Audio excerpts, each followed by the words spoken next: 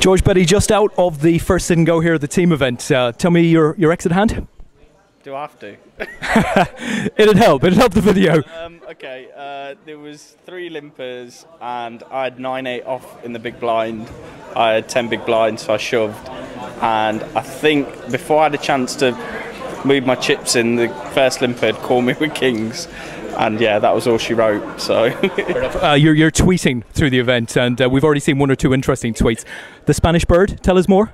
Yeah, there's a Spanish player at my table, a female player, and yeah, basically we played a pot together and she just owned me in it. I don't know what she had, but I had to fold my hand. And then there was an Italian player as well who didn't have many chips, but no comment.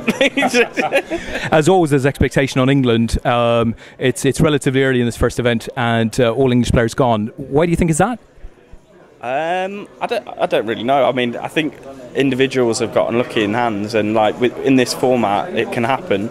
But it's not how you start; it's how you finish. I'm still pretty confident that we'll be up there. Certainly on day 2, anyway. Fantastic. Thanks, George. Good luck for the rest of the event. Cheers, Des.